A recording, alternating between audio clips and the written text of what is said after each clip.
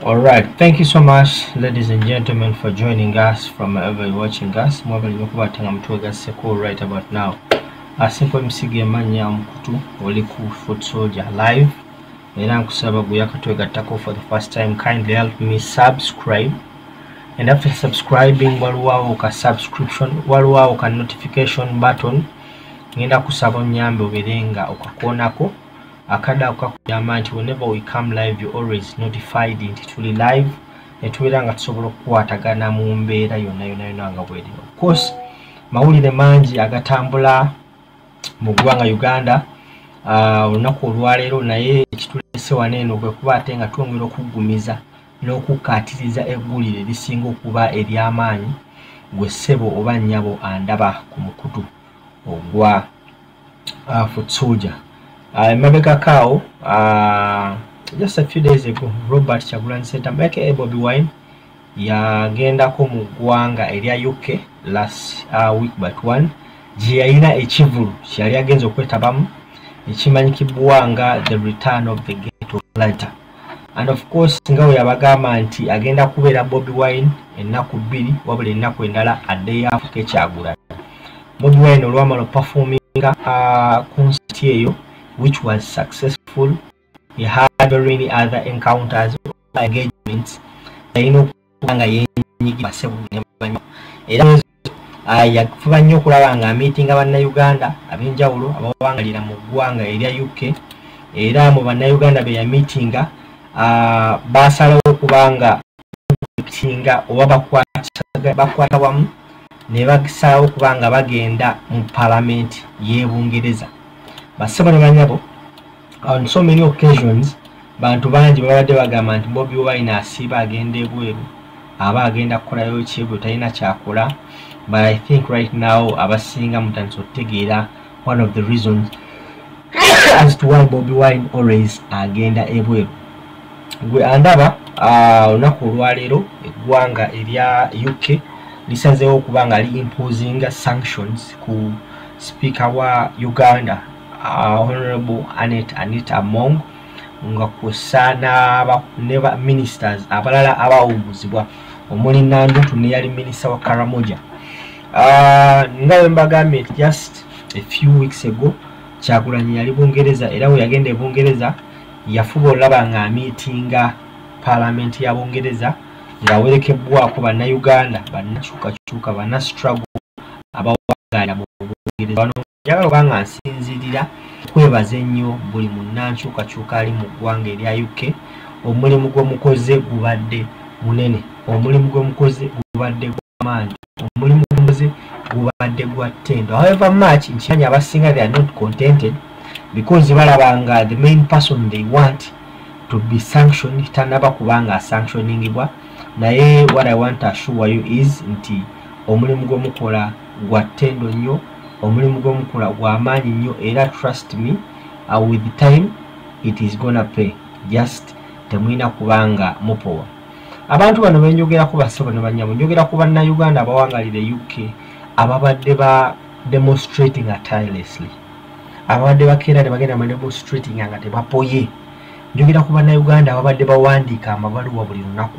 I think okulwana kwammwe, okutoba kwammwe, okuzoganya kwammwe finally kutandise okubanga kusasula. Nina mukadde wange Kagezi Thomas naye avuga kuva wala n'abeera nga yeegatta ku banne okudemonstratinga. Wanono we munyongera okubira omulanga buli munnayuganda awangalire UK. Tetumeetinga only mu return of Gladiator because you guys came in large numbers and of course it was an amazing concert. Naye ate waliwo ensonga esinga kweyo, waliwo ensonga esinga ku y'amasanyu, ensonga y'eggwanga lya mu Uganda. Bwe tubanga bannayuganda 15 bannayuganda abiri abadde bademonstrating nga bulijjo basobodde okukola such a great job. Okibanga bannayuganda 5 abasatu abadde bawandiikanga amabaluwa, bwe tubanga bannayuganda 5 ababiri ababadde balumba ba MPs baabwe in person nga basobodde okukola kino, speaker w'eggwanga n'abeera nga ali sanctioned, then that means there is something that can be done which is bigger. Now just imagine on a day nga wali okwekalakaasa bannayuganda nga omwajja mu return of Gladiator nga mwenna muyimiridde musimbye line musazeewo okubanga mu demonstrating for the good of your country. I think it will make big sense. Bobi Wine was at the parliament era na meeting about MPs. They had different discussions, they had numerous meetings, and of course just after him returning back to Uganda, njagala okutegeeza government ya UK esazeewo ne sanctioninga Annette Among ng'ensonga zeewa yenyigira mu kubba ebintu ebyandibadde biyamba abantu bawansi, specifically basinzidde ku mabaati. Sagala amabaati mwenna nkiwa mugijjukira, era bangi nyo bafuba nnyo okubanga bagyesamba. Mwabo abagyesamba mwalimu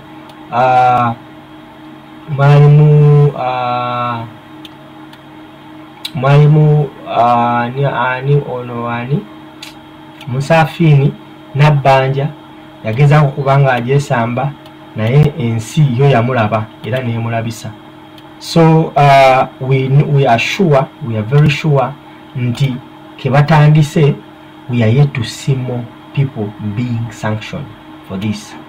UK kedde kumacha negamba oba evideo negamba nti ne sanctioninga speaker of the parliament, that is Annette Among, ekintu ekiragira ddala nti yes tuyina otulaga.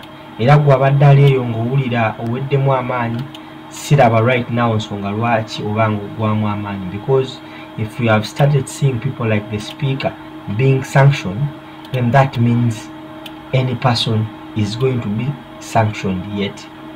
Era njagala tutwala omukisa okwebaza omukulu amanyikibwa nga Secretary Andrew Mitchell eyavuddeyo n'akwasaganya ensonga eno after meeting different people, after the meetings they had with the president. Oyo omukulu yavuddeyo ensonga eno n'agiyimbamu omutwe.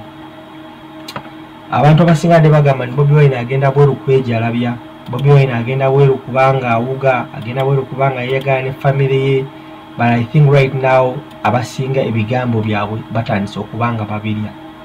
Omukulu ono amanyikibwa nga Alex Sobel, ono MP wa Leeds, yavuddeyo n'agamba last week one of the aim in the meetings we had in parliament with Bobi Wine was to ensure corrupt Ugandan politicians were sanctioned and travel banned. I'm pleased that the UK government has listened to the calls made by MPs and the Uganda community. Era napiningako post ya Kyagulanyi Ssentamu Robert Bobi Wine. Now, okumanya nga abantu bano tebaswala bavuddeyo nabo ne baddamu ne ba answeringa ensonga eno. Olufunya amawulire gano eno, omukulu amanyikiddwa nga Chris Obol, awo omukozi waamu Annette Among, naye avuddeyo n'agezaako kubanga replyinga ku kibaddewo ensonga eya sanction, naye n'agezaako kuba replyingako era ebbaluwa gy'akoze. Naye mbadde gyayita mu baluwa ne bannyabo oyawo kuba ategeera the people we are dealing with, because abantu betudiringa nabo balabika bo tebakyaswala, baswaza buswaza. Omukulu Chris Obol agambye on the sanctions of the Right Honourable Speaker by the UK government. A statement issued on the United Kingdom government website announced sanctions on the Right Honourable Speaker of Parliament Annette Among, apparently on the basis of her alleged involvement in corruption, particularly the iron sheets distributed by the office of the Prime Minister. The statement claims the sanctions are due to charges purportedly faced by the Right Honourable Speaker and two other ministers in the anti-corruption court, which is a false premise, because the Right Honorable Speaker has never been charged with corruption in any courts of law. Contrary to the Constitution, in the statement, the iron sheets have been used as a reuse to reseal the real unstated but clearly, obviously, reason for the sanctions, which is the Right Honorable Speaker's stance on the recent enhanced Anti-Homosexual Act. The truth is that the iron sheets were in fact distributed to public schools, and Mr. Andrew Mitchell, who was vocal in condemning the Right Honorable Speaker among for enacting the Anti-Homosexuality Act, did not, in his statement, indicates how exactly the Right Honorable Speaker delivered personal benefits from them. It is important that foreign partners, including the United Kingdoms, respect the sovereignty of Uganda and avoid the temptations to meddle into our local politics, including arms twisting decision makers to aim with their value system, especially on homosexuality. Mubalwero omukulu ategezezza nti first and foremost Anita Among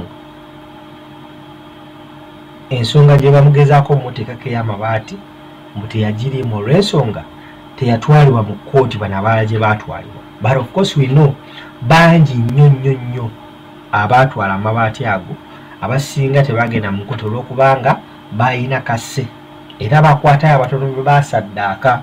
Mwe muli oyo omukulu omukyalo oyo yali akola ku NTV gwandaba ku mukutu webanga bagambye amabaati gano eno gakuyamba abantu b'e Karamoja, gwe n'ogakwata n'ogatwala e Bukedya n'ogawa abantu olw'okubanga onoonya kalulu n'ogagabira amakyaki olw'okuba okimanyi kagenda kuwa kalulu. Nze I strongly believe oba ogakozesezza ekintu ekirala, because sente zaayisibwa ne bagagula nga galina yamba abantu b'e Karamoja abali obubi ffenna be tumanyi. Kati bano abasajja nga okimanyi nti whenever something comes in that indicates over that pins them to corruption, they normally try to turn the guns oba bagezaako kukyusa goalposts baziteeke ku homosexuality. Njagala mujjukire bulungi nnyo bassebo ne bannyaabo abatulaba ebiseera Joel Senyonyi we yavaayo n'akodeminga Anita Among strongly ku nsonga zitambula mu ggwanga nti ye omusolo ye ne banne balina okuba nga answering to Ugandans how money they are talking about, how within them. Yavaayo n'akola statement ng'agamba I know the homosexuals that are fighting me. I strongly believe you guys remember that statement. Njagala mujjukire ebiseera Museveni we yagenda ng'agenza okukyala omukyala Anita Among n'akola statement ng'agamba nti abo bonna abanenya Anita Among ku bya corruption, but in fact they are being used by homosexuals. Let me try to look for that tweet. Obuulyawo osanga tunasobola okumanya ensonga eriwo. Now buli muntu yenna eyenyigidde mu corruption, mainly abali mu parliament. I think the fact that you've seen the biggest figure in parliament, the speaker nga bamusanctioninze, kino simanyi okireka bwana Mpuuga, because naye Mpuuga sente zeyatwala, it is clearly now known it was corruption, kubanga sente ezo zaagabanyibwa wakati w'aba komishona bana era sente ezo zaali 1.7 billion emwe miliyoni 7 ne bazigabira. So that was corruption, and I strongly believe anytime batandise kubano era bagenda tandika okubanga abapininga sanctions ku bantu abenjawulo ali ayinza kungamba nenyumba kuba sanctions bagenda kuvaako ki gwe ssebo bannyabo andaba singa sanctions ezo zibadde za mugaso tetwanira bekibalo owekito kuva mu ofiisi ya Clark oyo Clark aba mukozi waamu ekitegeeza nti nabo kibakanze emikutu egy'enjawulo mainstream media zapositinze naye mu ddakiika 5 posti badde bazijjeeyo ng'ekiraga nti badde bakubidde akasimu eyo posti otagijjaayo omulongo tuyinza okusalako. That means they are now panicking like crazy. Ekimu ku biraga nti omulimu gwa Kyagulanyi abadde agukola abadde abeera mu meetings ez'enjawulo abadde ateesa n'abantu baneeno such that babeere nga bakwasaganya ensonga zino nga bwe zirina okuba nga batambula gwe atulaba. Mwebale nnyo okuba ate ng'obaddeko. I think you guys ensonga mukitegedde bulungi era tujja kuba nga tuddamu okukwatagana later on. Make sure you subscribe once awo. Make sure you tap the notification bell ate leave a comment in the comment section. Mwebale nnyo tujja kuddamu later on. God bless you all.